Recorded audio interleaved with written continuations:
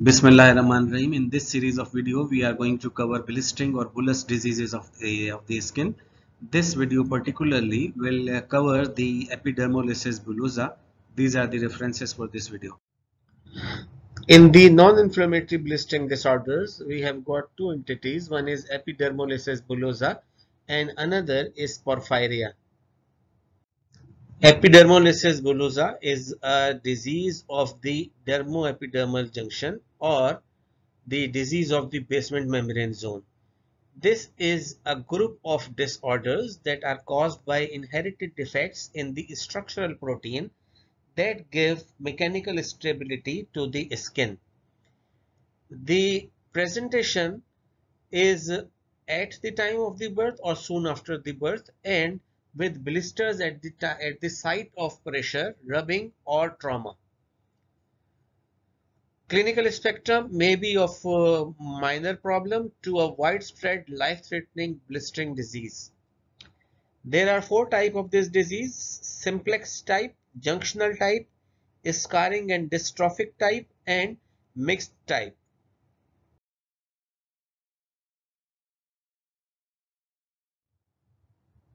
So the epidermolysis bullosa, the simplex type of this disease, is most common and present in 75 to 80% of the cases.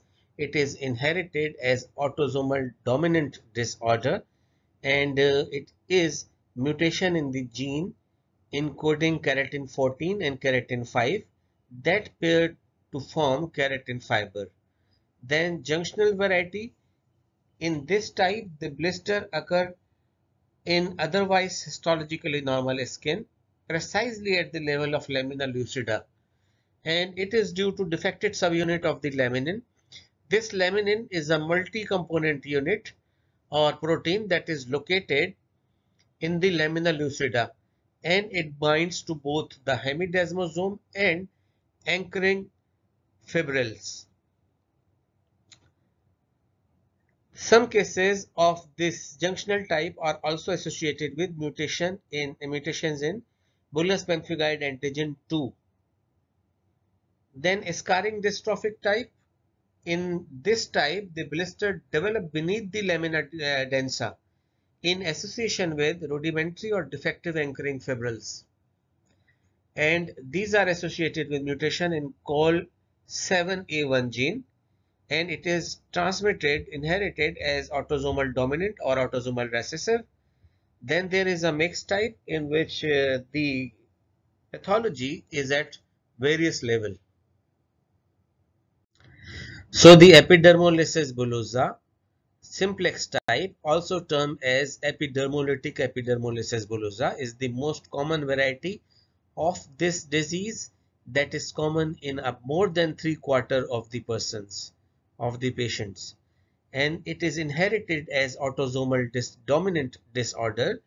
This is due to mutation in the genes encoding keratin 14 and keratin 5. The gene for keratin 14 is located at the long arm of chromosome 12, while the keratin 5 is located on the long arm of the chromosome 17. Both these keratin, they pair to form a keratin fiber, and when they are not able to form a keratin fiber, they are not going to give support to the cell and result in cytolysis of the basal keratinocyte that result in blister formation. In the basal cell, there is first appearance of subnuclear vacuoles.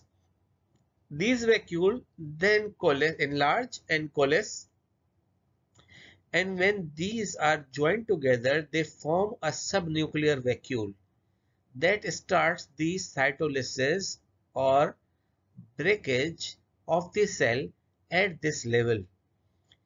So the roof of this blister is formed by almost intact epidermis with a fragmented basal layer, while the base is formed by a bit of the basal cell cytoplasm that are attached to the lamina densa, that is on histological H&E sections is basal pink line. So here you can see this line, cleavage line or site of the cleavage is showing that there is the separation subnuclearly, and below the nucleus there is separation of these basal cells, and this is evident histologic like this. So blister is formed and the lower area has got bits of the basal cells, while intact epidermis along with fragmented basal cell layer is forming the roof of this blister. The junctional type of the epidermolysis bullosa appears as blister that occur in otherwise histologically normal skin, and this blister is present precisely at the level of lamina lucida. It is inherited as autosomal recessive disorder, and it may present as benign disease with no effect on lifespan, or severe condition that is fatal within first 2 years of the life. This disease is got association with abnormalities of the nail and teeth also. The benign disease is due to mutation in the genes for type 7 collagen. The gene is present at the long arm of chromosome 1 and long arm of chromosome 10, while the severe condition that is fatal within first 2 years of the life is due to defected subunit of laminin or integrin, and these are located within the lamina lucida. The laminin bind to both the hemidesmosomes and the anchoring fibrils, and the mutations are of at the long arm of chromosome 1 and long arm of chromosome 18. Some cases of this junctional variety are also due to mutation in bullous pemphigoid antigen 2. The blister is formed by an intact epidermis that forms the roof of the blister, while the base is formed by intact lamina densa, and this blister is within the lamina lucida.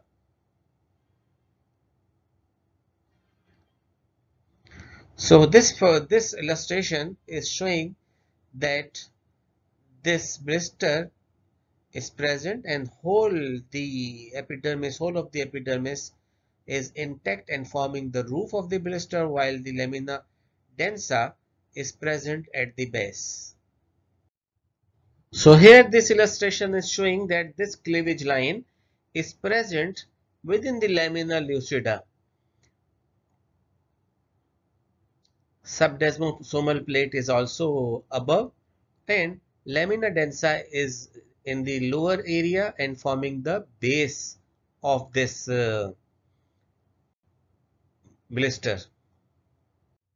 In the scarring dystrophic type of epidermolysis bullosa, that is also termed as dermolytic epidermolysis bullosa, this is transmitted as both as the autosomal dominant and autosomal recessive type. The autosomal dominant is benign form, while autosomal recessive is severe form of this disease. There is development of blister that are present beneath the lamina densa in association with rudimentary or defective anchoring fibrils, and these are also associated with the abnormalities of the nail and teeth, and there is actually mutation in COL7A1 gene that is present on the short arm of chromosome number 3. The anchoring fibrils that make up the net in the upper dermis, and through this net the collagen type 1 and type 3 fiber course, and this structure anchors epidermis to the dermis. So in the dermolytic epidermolysis bullosa or scarring dystrophic type of epidermolysis bullosa, the roof of the blister is formed by intact epidermis, lamina lucida and lamina densa, while the base is formed by outer part of papillary dermis. Here you can see the complete epidermis along with the basement membrane zone, lamina lucida and lamina densa, are lifted up by a blister that is present above the outer part of the papillary dermis. This structure, this illustration is showing the site of cleavage. In this site of the cleavage in this illustration is below the lamina densa and at the level of these anchoring fibrils. And these anchoring fibrils are dividing the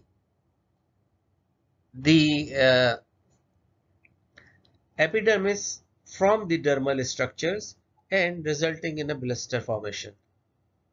The Kindler syndrome is another type of epidermolysis bullosa and it is transmitted as autosomal recessive disorder.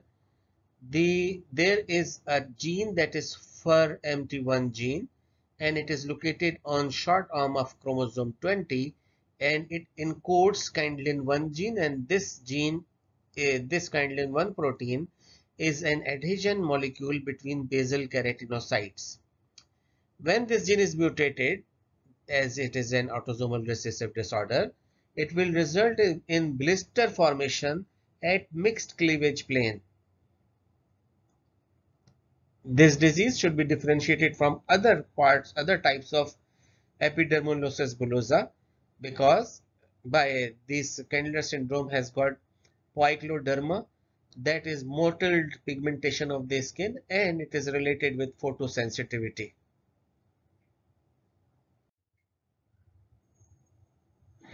The epidermolysis bullosa in this picture, the junctional variety of the epidermolysis bullosa, it shows typical erosions that are present in the flexure creases, while the microscopy is showing that this is present at the level, this blister is present at the level of the lamina lucida and there is no associated inflammation present.